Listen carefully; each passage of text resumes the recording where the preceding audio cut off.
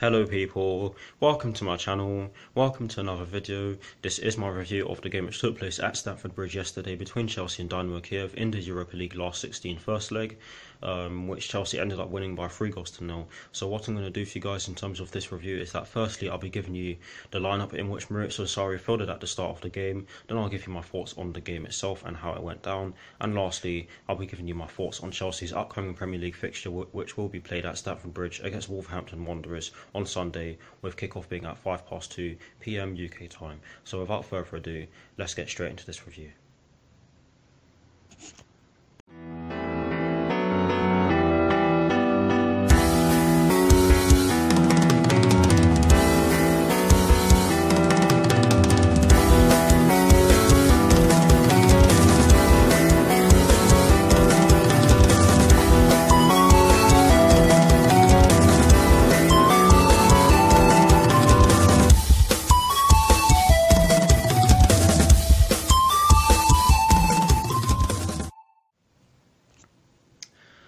So like I said in that introduction, starting off with the lineup, it was a 4-3-3 with that deep line playmaker involved. And in terms of the personnel in which Maurizio Sarri went with, he went with Kepa in goal. I almost said Willy Caballero, but it was Kepa who he decided to go with in goal. He went with a back four from right to left of Davide Zappacosta, Andreas Christensen, David Luiz and Marcos Alonso.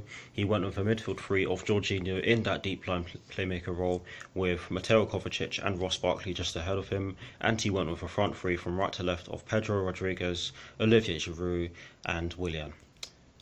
So that's the lineup out of the way.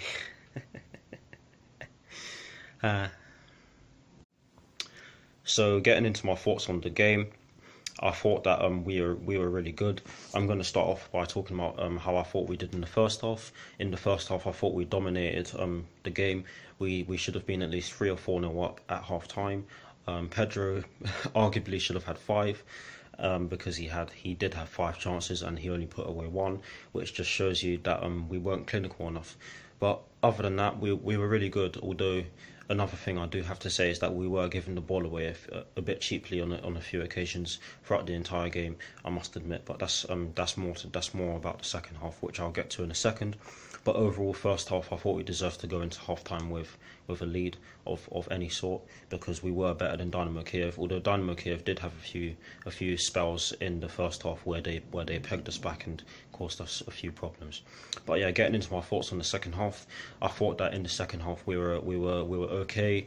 We did let Dynamo Kiev come at us a lot more than we did in the first half, and Dynamo Kiev did have chances to equalise and even get the lead.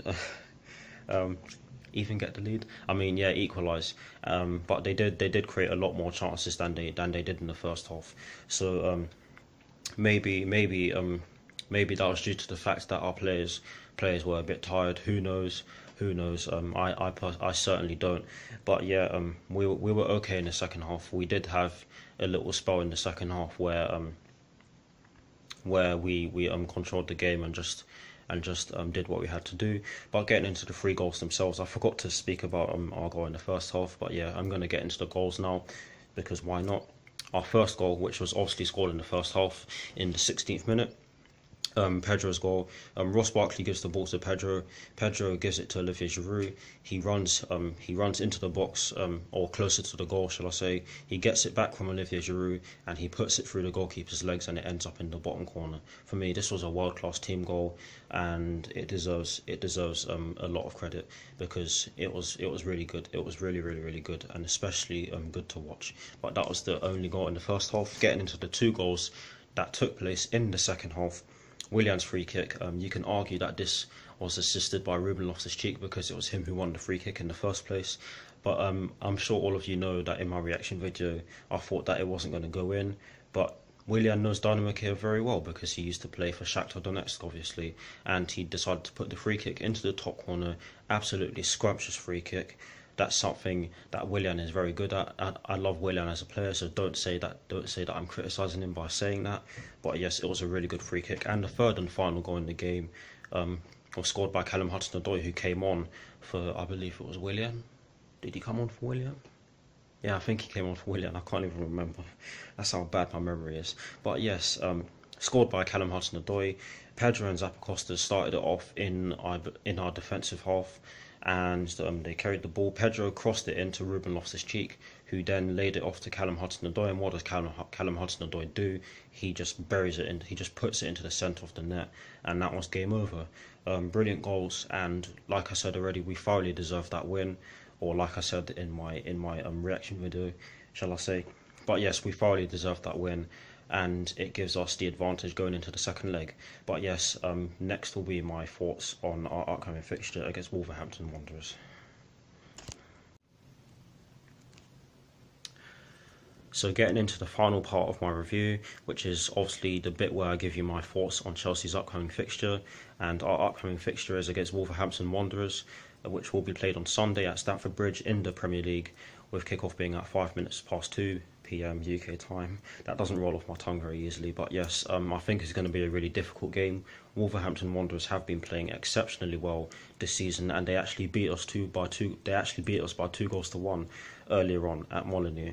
And to be honest, I thought we were going to win that game, but we ended up losing. And I do understand why we put emphasis on the game after that, which was obviously against Manchester City, because it's a bigger game. But realistically, we should be beating Wolves. But yes, in terms of the game on Sunday, I think it's going to be really hard, because Wolves do have some really talented players. I believe they have Adama Traore, who's obviously a former Middlesbrough player. I'm sorry for stuttering. I'm really tired, so forgive me. But yes, it's going to be really difficult. Hopefully, we get the job done. I can see a draw, or at least, or possibly even a loss, because Wolves are that good. You can argue that they've exceeded their expectations, but we should not take this game lightly. Hopefully, the players get enough rest, because we did press beautifully in our game yesterday against Dynamo Kiev. But yeah, there's not much I can really say on our game against Wolverhampton Wanderers, because it's nothing new to say, because we all know how good Wolves are. We all know how well they're doing. I believe they've only lost one game to one of the top 6 teams, and that was to Tottenham Hotspur, when they lost by 3 goals to 2. They actually could have equalised in that game, but yes, it's going to be a really tough game, but hopefully we win. My next video will actually be my preview for that game, so stay tuned for that. This is my first edited review in a very long time, so I do apologise if I have made quite a few blunders, but yeah, I will be doing more edited videos from now on, because I don't particularly like saying let's get straight into it and then not giving you guys something new to look at, because I did used to do that. But yeah, more edited videos will be coming your way, so look out for that. Thank you for watching. Like, comment and subscribe to my channel if you're new. I'll see you all very soon. Come on, you Blues, and peace.